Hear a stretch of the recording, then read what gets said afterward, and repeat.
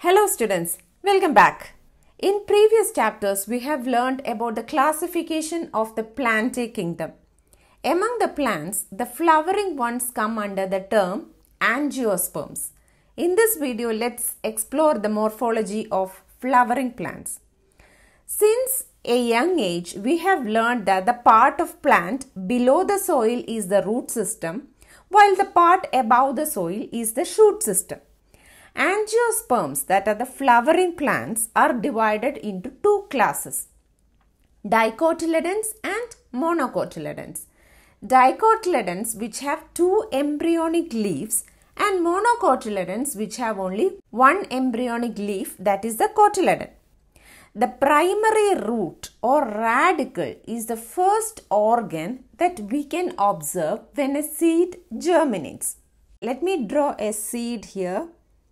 This is a seed, and here this one is the radicle and this one is the plumule. This radicle develops into the root system and plumule develops into the shoot system. And when a seed germinates, the first organ that we can observe, that is the radicle. In dicotyledons, the radicle directly elongates into the soil and forms the root system. This is the primary root, which is the radicle, the center one. This is the radicle which elongates into the soil in case of dicotyledons. And from the primary root, secondary roots arises, and from secondary root, tertiary roots arises. This primary, secondary and tertiary roots together known as the tap root system. This we can observe in mustard plants, which is a dicotyledon. Thus we understood that dicotyledons have a tap root system. The first one, the radicle elongates into the soil, that is the primary root. From that, secondary and tertiary roots arises, that is the tap root system in dicotyledons. Now let's understand the case of monocotyledons. Here, the primary root in seeds is short-lived. They withered off and replaced by a number of roots that arise from the base of the stem. This is known as fibrous root, and we can see this in wheat plants. In dicotyledons, the radicle elongates, that is the primary root. From that, secondary and tertiary roots arises. But in case of monocotyledons, the radicle that withered off and a number of roots arises from the base of the stem. This is known as the fibrous root. Some plants have roots that develop from parts other than the radicle.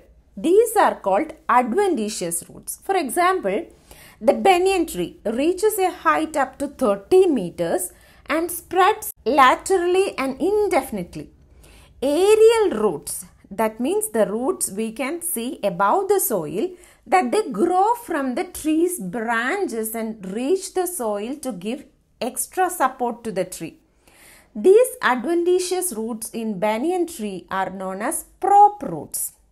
Similarly, the adventitious roots in grass are known as crown roots. Crown roots are adventitious roots that are unique to grasses. They are present at the base of the stem close to the soil surface. That part, the base of the stem, is known as the crown, and the roots arises from the crown is known as crown root. The main functions of a root system. First, the absorption of water and minerals from the soil that we all know, providing anchorage to the plants, storing reserve food materials. Mainly, this food is reserved in the cortex region of the root. Carbohydrates are stored in this region. Synthesis of plant growth regulators. We have learned about plant growth regulators. For example, auxins and cytokinins are hormones which are examples of plant growth regulators. These auxins and cytokinins are synthesized in roots. Now let's learn about the regions of the root. The tip of the root is known as the root tip, and this root tip is covered by a structure called root cap. This area that penetrates the soil and hence it should be strong. That is the function of root cap. It gives protection to the apex of the root while it penetrates the soil. A few millimeters above the root cap is the region of high meristematic activity. That is known as root apical meristem. Meristematic cells, we know that they are responsible for the growth of the roots. The cell here are small, thin-walled and with dense cytoplasm. They are small, thin-walled and dense cytoplasm. These characteristics help those cells to divide rapidly and hence the root grows faster. Above the region of the meristematic cells is the region of elongation. The cells here undergo rapid elongation and are responsible for the length of the root. The cells in the region of elongation will gradually mature, and that is why the zone above the elongation region is also known as the region of maturation. This area has mature cells that has been modified from elongation cells. From the region of maturation, some epidermal cells form a very delicate thread-like structures called the root hairs. These root hairs are responsible for the absorption of water and minerals from the soil. Let's recap the regions of a root. There is a root tip, and this root tip is covered by a structure called the root cap. Then above that area is the root apical meristem. Above that is the region of elongation, and some cells of the region of elongation will become mature and form the region of maturation. In the region of maturation, some epidermal cells form very delicate thread-like structures called the root hairs. The stem is a part above the soil that bears branches, leaves, flowers and fruits. We learned that the root develops from the radicle of the germinating seed while the stem arises from the plumule of the germinating seed. This is the radicle and this is the plumule, this area. Stem arises from the plumule and root arises from the radicle. The leaves arise from the stem at the regions called the nodes. This is a node. From node, leaf arises. The area between two nodes, here there is one node and here there is another node. This area, this is known as the internode. The area between two nodes, that is the internode. Buds are also present on the stem. A terminal bud is present at the top of the stem.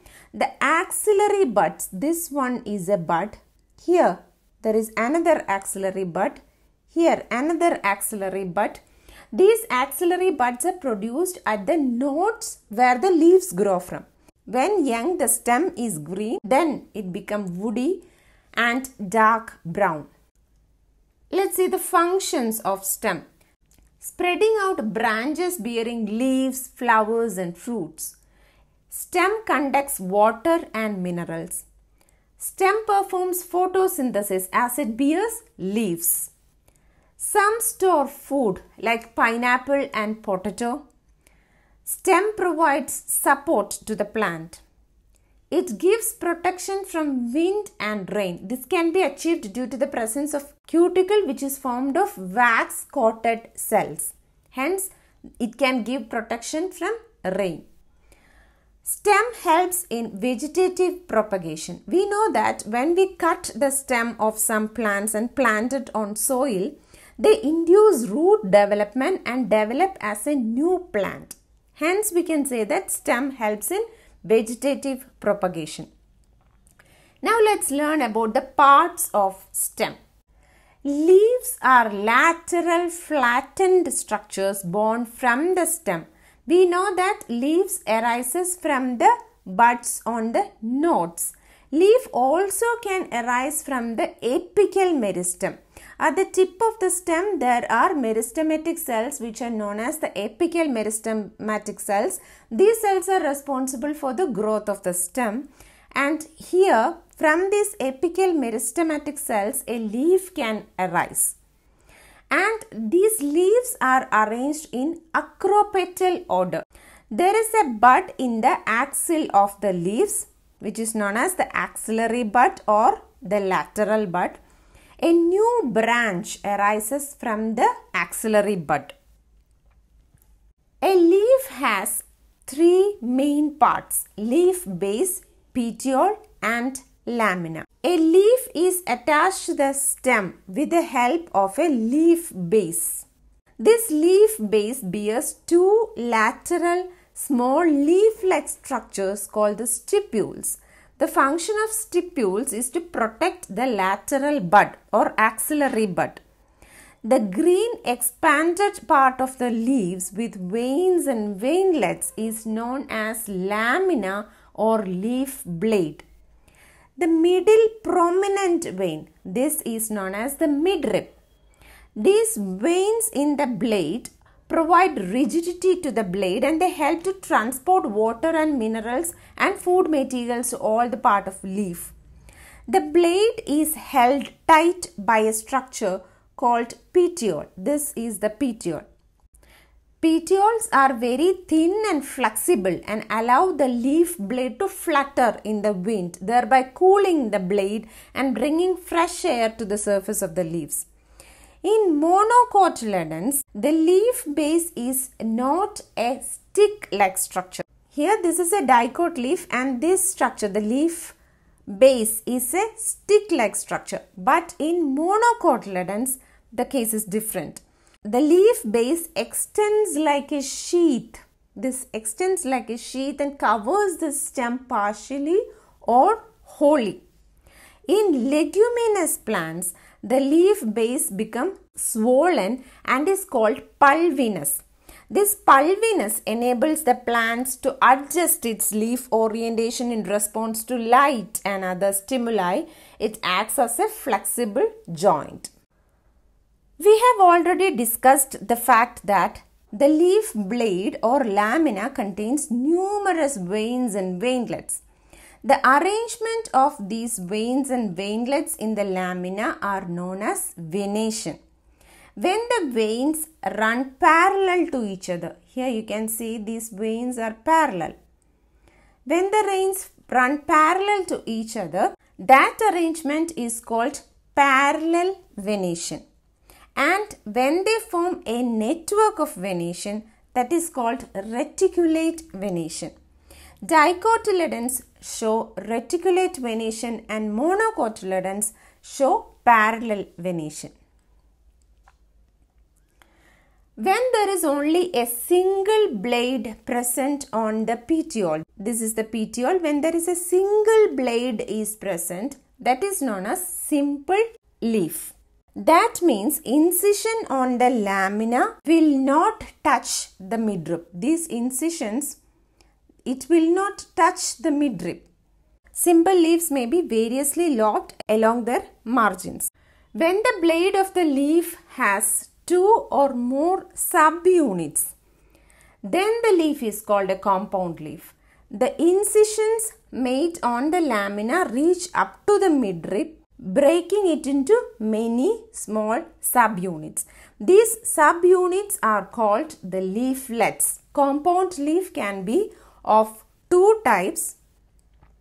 They are pinnately compound leaf and palmately compound leaf. Many leaflets are present in a common axis, that is pinnately compound leaf. A row of leaflets form on either side of an extension of the petiole called the rachis. On either side of the rachis, a row of leaflets are formed. This is pinnately compound leaf, and we can observe pinnately compound leaf in neem. Palmately compound leaf, the leaflets are attached at a common point. Here we can see these are the leaflets 1, 2, 3, 4, 5, 6.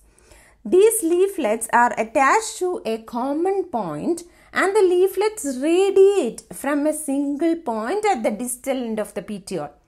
For example, cotton leaves. The pattern with which the leaves are arranged on a stem or a branch is known as phyllotaxy. The arrangement of leaves or phyllotaxy can be of three types: alternate phyllotaxy, opposite phyllotaxy, or whorled phyllotaxy. In alternate phyllotaxy, a single leaf arises at each node and they are arranged on the stem in an alternate manner on both sides. This is one leaf, there is no other leaf on the opposite side, but here there is another leaf, here another one. So this is in an alternate pattern. That is the alternate phyllotaxy. For example, China rose, mustard and sunflower. In opposite phyllotaxy, one leaf arises from each node and the leaves are arranged opposite to one another on both sides of the stem. Example, olive leaves. Whorled phyllotaxy, arrangements of leaves in a circular pattern around the stem. More than two leaves arises at each node. For example, Astonia and wall mist. A flower. A flower is a modified part of the shoot. We know that the apical meristem, that is at the tip of the stem, that we can see some meristematic cells. They are known as the apical meristematic cells, and these apical meristematic cells are responsible for the growth of the stem. We have already discussed that leaves can also grow from these apical meristematic cells. This is the apical meristematic cells. From here, leaves also can grow.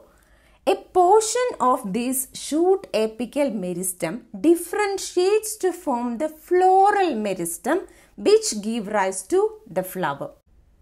At the time of this change, that the apical meristem differentiate to form the floral meristem, there is a shift from vegetative growth to reproductive growth.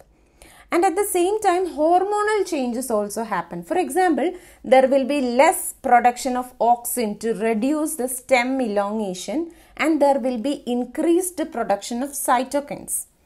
The internodes, that means the space between the two nodes, will not elongate any further and the axis get condensed. This will allow the plant to focus its energy on the production of flowers. We commonly see single flowers, but there are also clusters of flowers, aren't there? The arrangement of these clusters of flowers on the stem or floral axis is called inflorescence. The arrangement of clusters of flowers on the stem or the floral axis is the inflorescence. There are mainly two types of inflorescence: racemose inflorescence and cymose inflorescence.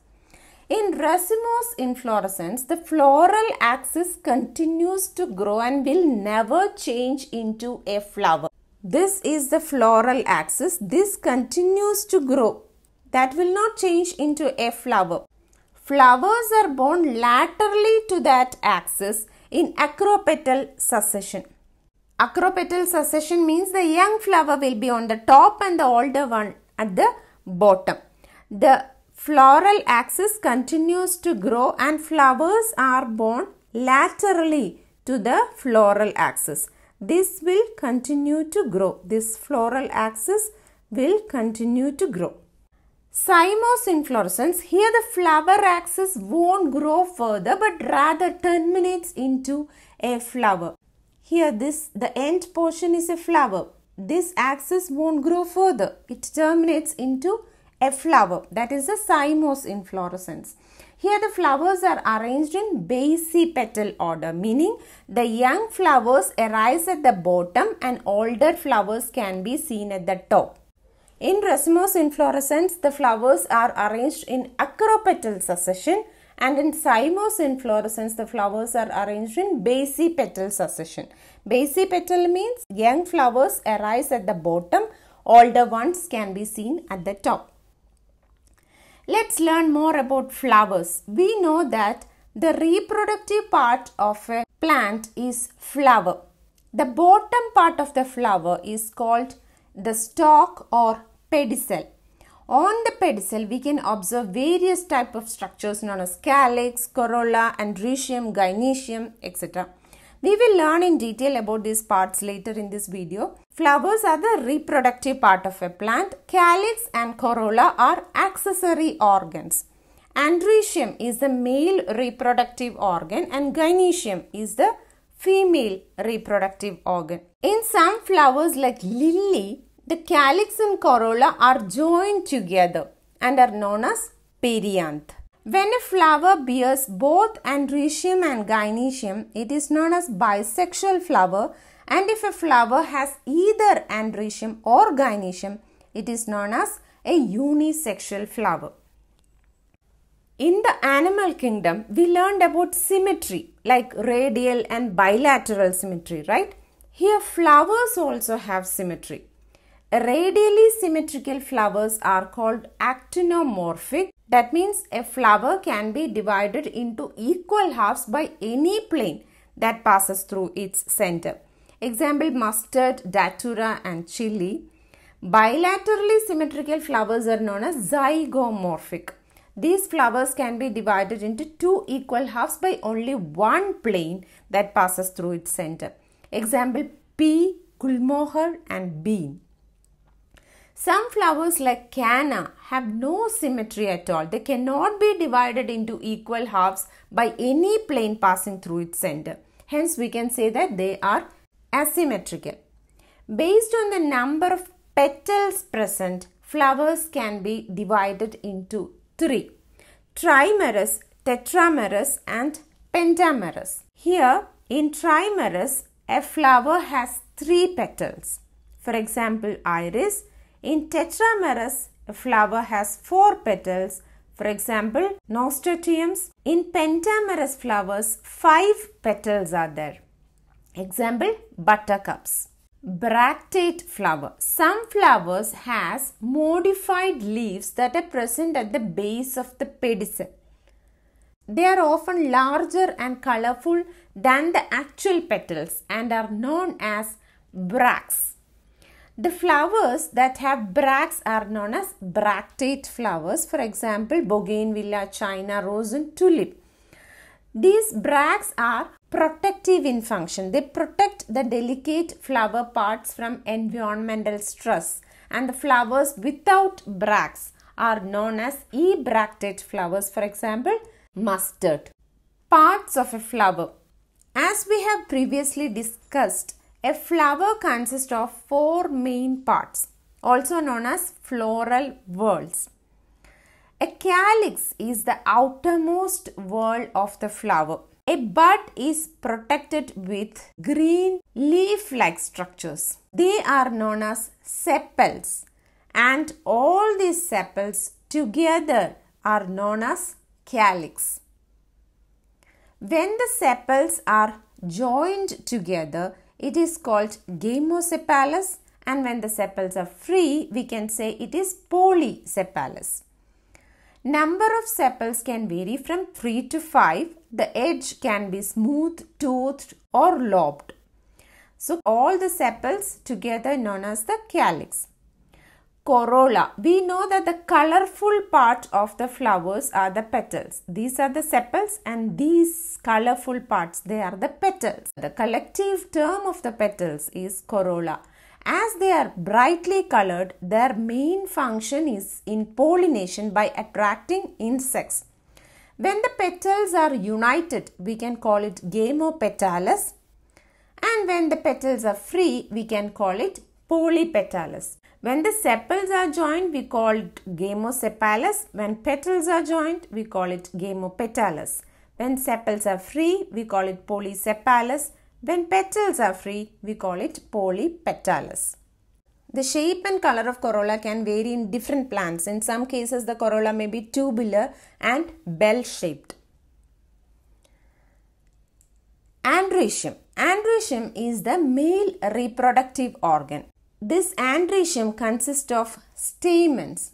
Each stamen has a stalk or a filament and an anther. This stamen has 2 parts, filament and anther. Each lobe has 2 chambers. These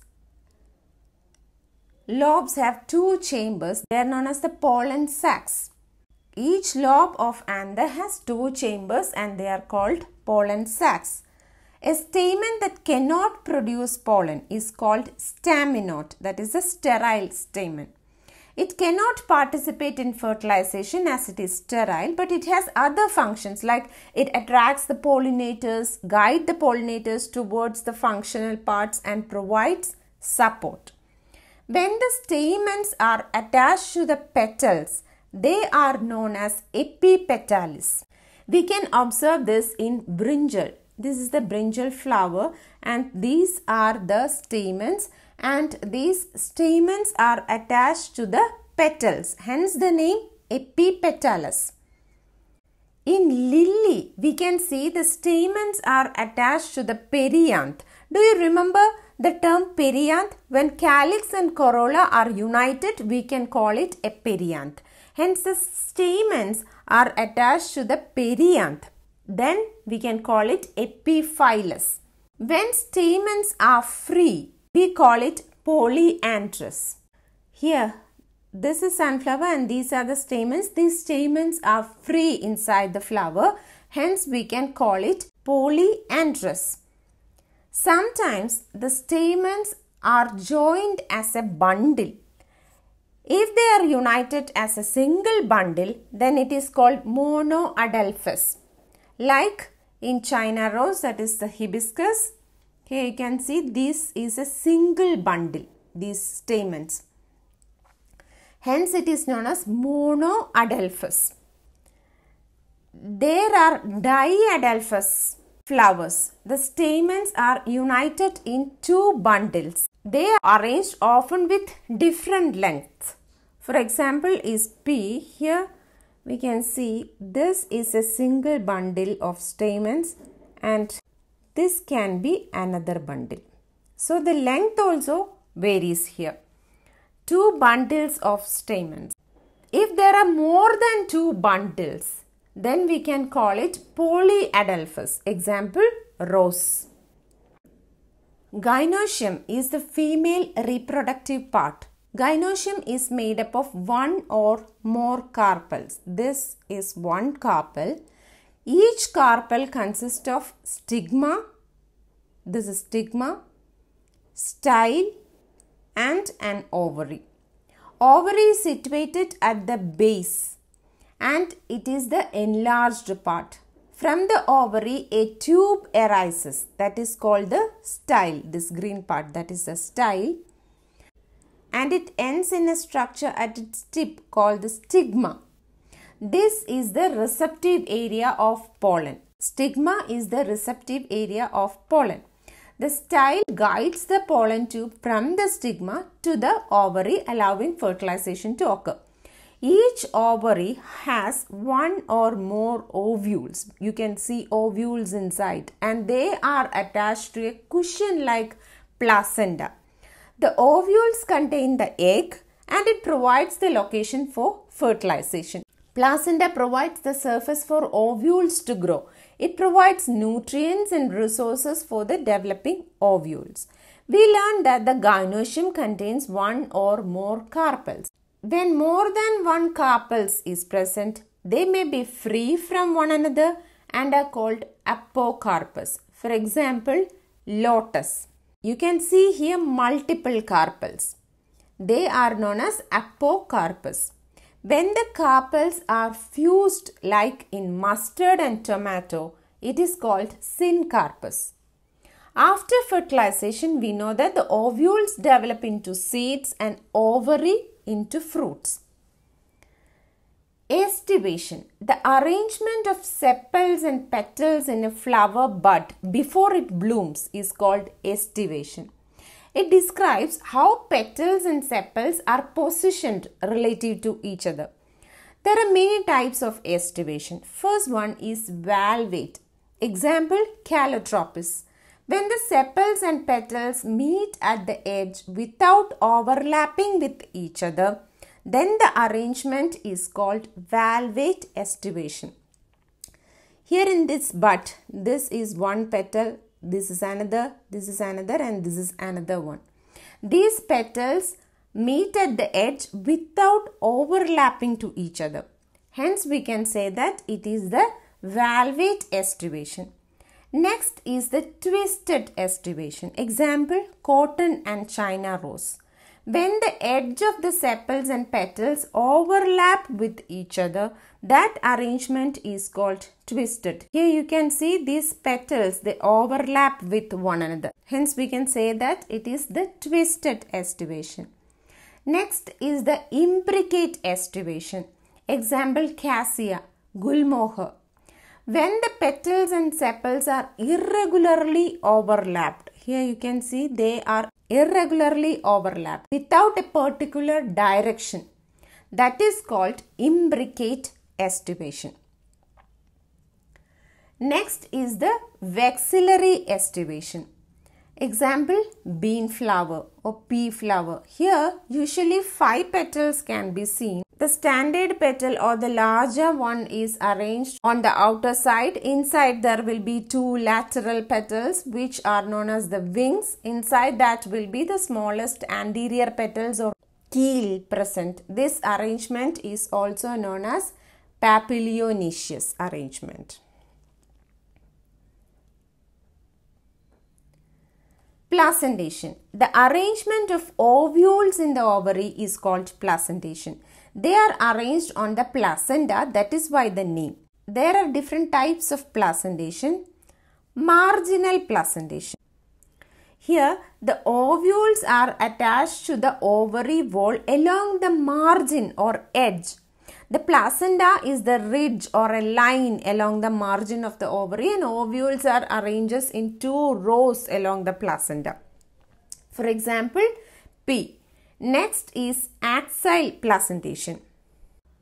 The ovules are arranged to the central axis of the ovary. It is found in plants with multilocular ovary, that is, ovary has more than 2 chambers. Here we can see many chambers. Then parietal placentation. Ovules are born on the inner walls of the ovary. Here the ovary is a single chamber, but due to the formation of incomplete partitions called septa, we can feel it as it is many chambered, but it is actually a single chamber which are divided with an incomplete septa. For example, melon. Next is free central placentation. Here the ovules are freely arranged on the central axis. They are freely arranged on the central axis without the presence of septa. Example, dianthus and bell pepper. The last type of placentation is basal placentation. Placenta develops at the base of the ovary and a single ovule is attached to it. Inside this, a single ovule is there. For example, sunflower and marigold. Here we saw 5 types of placentation: marginal, axial, parietal, free central and basal placentation.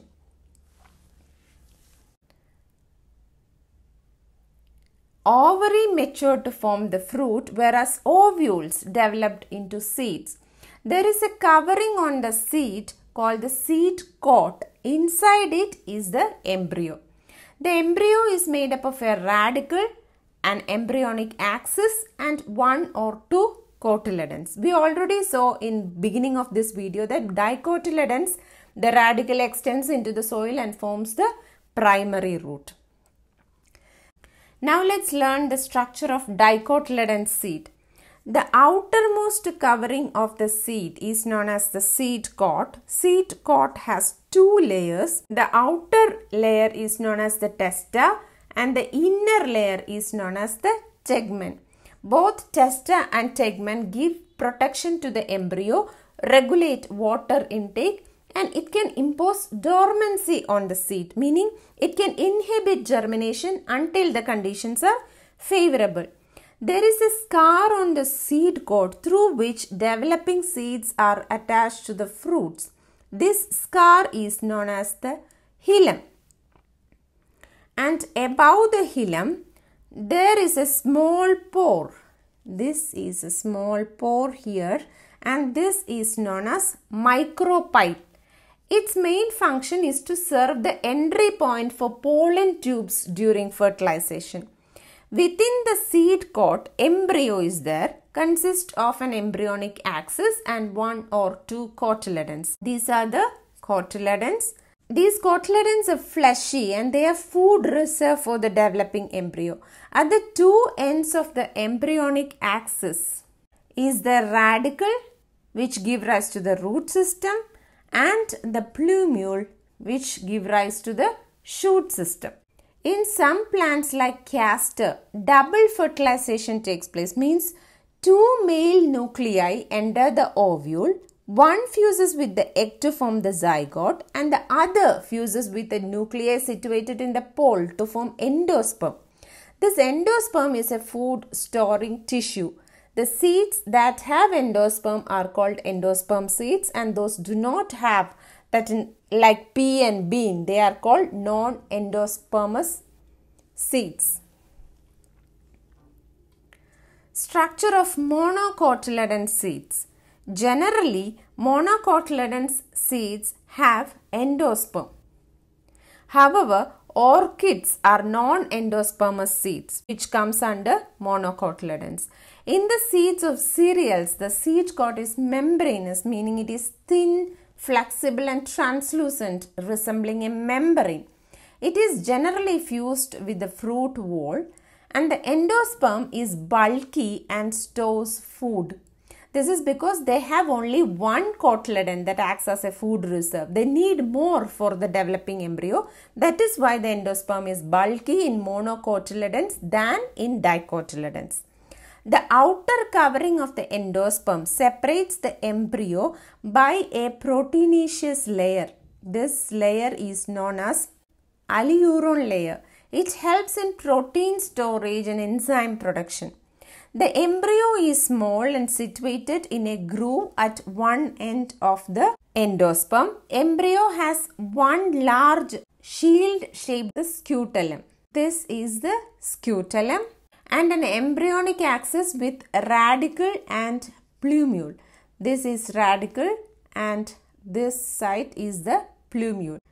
This is the plumule, and plumule is enclosed in a sheath called coleoptile, and radicle is enclosed in a sheath called coleorrhiza.